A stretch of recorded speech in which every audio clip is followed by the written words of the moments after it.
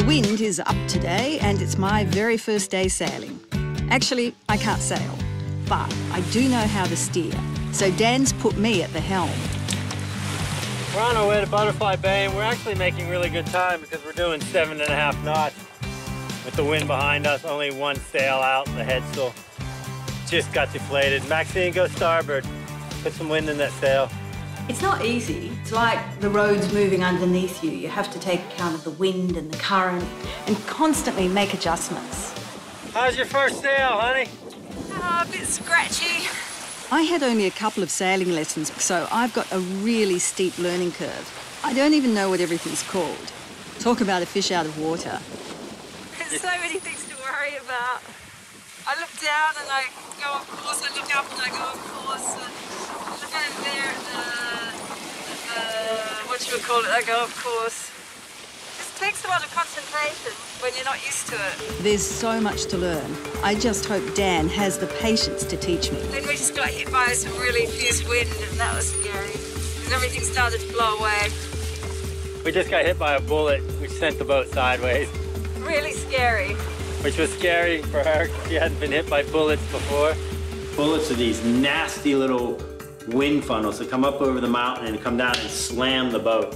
The wind accelerates, spins the boat around, rips your hats off, takes towels off, throws them in the water. The bullets are scary. It was really funny because I have to sail into the sun and I hate the sun. So I'm like, oh my God, I hate the sun. You don't like wind much either. No. What am I doing? This is crazy.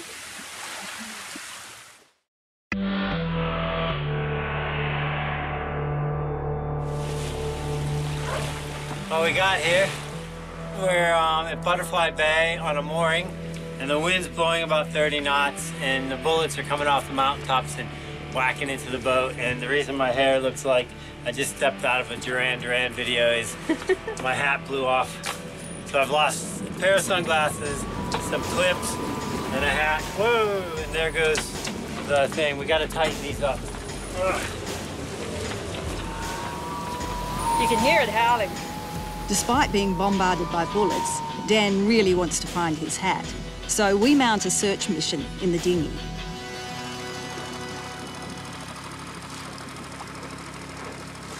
It's not so much that the hat's of any value, but they're really bad for the reef. They sink down to the bottom and eventually smother the reef. So I was just trying to retrieve my hat. I thought if I could see it, I could go get my snorkel gear and come back.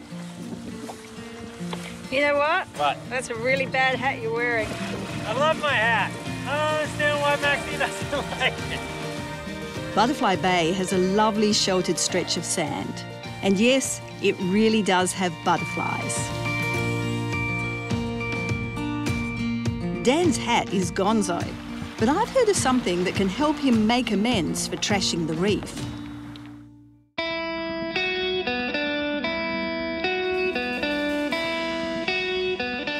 It's a beautiful morning, and Maxine and I are taking a little walk. So, where are we going today? You got a surprise for me, huh? Yeah, well, I thought you needed to learn a lesson. You need a little something to help you remember not to let things go overboard. So, I found a group of volunteers who clean up the beaches. They're called Eco Barge Cleanup. And you are going to pick up rubbish today.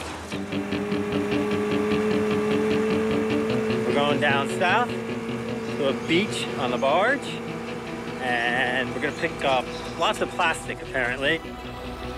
The Eco Barge was set up by Libby Edge. Libby was so devastated by the effects of plastic and other rubbish in the Whitsundays that she decided to do something about it. And what's at the core of Eco Barge is to protect our marine life, but ultimately our turtles. Our islands jut out from the coast, the plastic gets trapped into these southeast-facing bays, and that's why we're so inundated with plastic here. Hey, are you ready to pick up some garbage? Sure am. It's going to be interesting to see what's here, because it looks pretty clean from here. But once you start digging around, there's no end of stuff trapped in the rocks. And bushes. make lots of noise, the snakes hopefully disappear. And buried in the sand. So much of this rubbish is really embedded. If it floats, it's on the beach. Hi guys, you found a lot of garbage. Yeah, I reckon. Oh, look at this, somebody's a fishing rod. Not that I can do anything with it because I haven't caught a fish since I got here. Oh, look at this. Somebody's doormat. Really, 60 to 80% is coming from our stormwater drains. So what's in your backyard? What's on the side of the roads? Next time it washes out, it goes out to sea. It's not even noon, and this is the pile of garbage we've already collected. You just find tiny little bits of plastic like that. That could cause so much damage for a turtle or a bird. What'd you find, Liv? I found a dead backbone of a green sea turtle. Here's just the linkage of why we need to remove marine debris from our marine environment. But it only takes one piece of plastic to kill a turtle, so each piece we take out of the marine environment, we're doing our job. So what happens when a turtle ingests plastic?